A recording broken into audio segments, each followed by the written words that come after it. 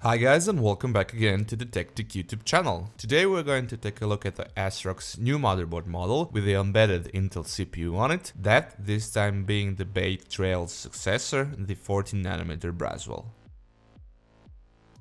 The particular model of the CPU in question is the quad-core Intel Pentium N3700, and based on it, ASRock made the name for this motherboard model, the N3700-ITX. Yes, this is an ITX form factor motherboard, making it suitable for HTPC or small office build, especially in conjunction with this CPU.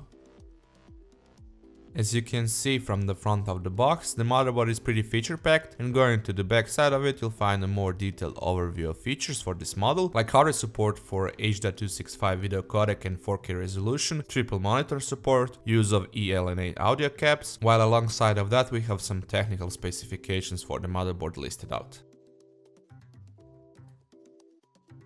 Opening up the box you'll find the usual user manual and optical disc with drivers and software, 2 SATA cables and an I/O shield, and here's the motherboard itself.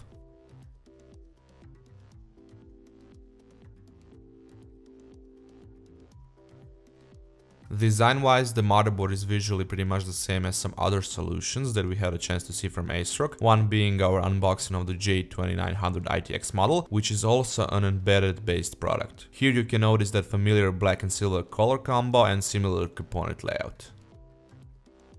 The bigger part of the motherboard is dominated by this passive heatsink, which cools down the CPU without any noise, and surrounding it we have the 24-pin ATX power connector as a single power input for the motherboard and 2 SODIMM RAM slots for up to 16GB of low or non-low voltage memory.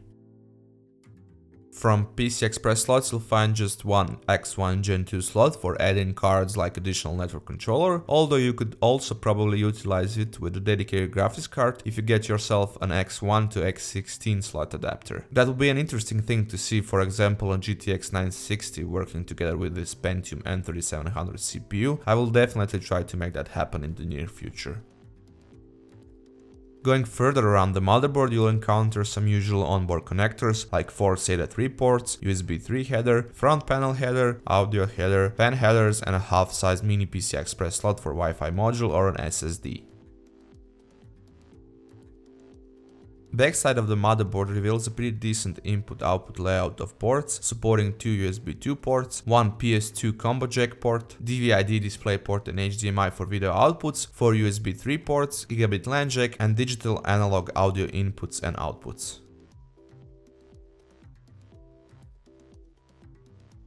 Thank you once again guys for checking out our unboxing and preview of the ASRock N3700-ITX motherboard. Feel free to give us a thumbs up if you like this video, leave a comment down below if you have any questions about the product, and of course if you would like to see more content like this you can subscribe to our TechTech YouTube channel or you can check out our other videos from before.